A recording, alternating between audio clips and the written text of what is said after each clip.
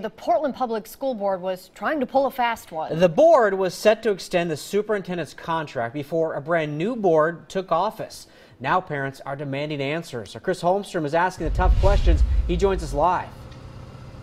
Yeah, Dan and Jennifer, the main reason why people were upset was because they just voted for 4 new board members back in May. As you mentioned, they're scheduled to start in July, and they feel that any new contract should go through them.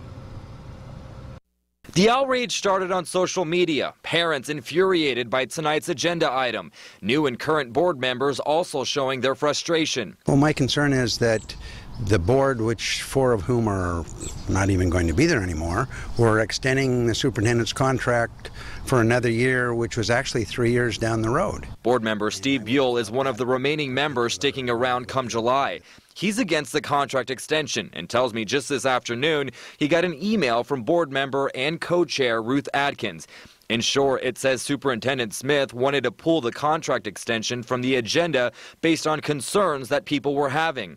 I took these concerns straight to Adkins. Why was the proposed contract on the agenda for tonight when you have the new board members starting next month? Sure. Again, us to extend the superintendent's contract by a year in conjunction with a really strong evaluation is our way as a board of saying, we have a really strong evaluation for you. You've done a really great job in our estimation, and in recognition of the value you're bringing to the district, we want to extend that contract. Adkins says the board votes on extensions every year, but she admits the timing has shifted from time to time. She also wants people to know that even if the current board voted on an extension, a new board can make changes. But the really important thing to understand is that the terms of the contract are such that it in no way hamstrings a new board's ability to go in a different direction if they choose to do that. Regardless of the change of heart, board member Buell says this decision is for the best.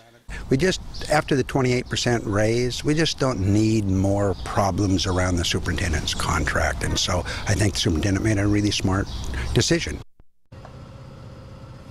And tonight, the school board will only vote on the superintendent's evaluation. I found out this does not include any sort of contract extension or pay raise. Reporting live from Portland Public Schools, I'm Chris Holmstrom for KOIN 6 News. Well, you can sure see why people were concerned about that. Thank you, sir.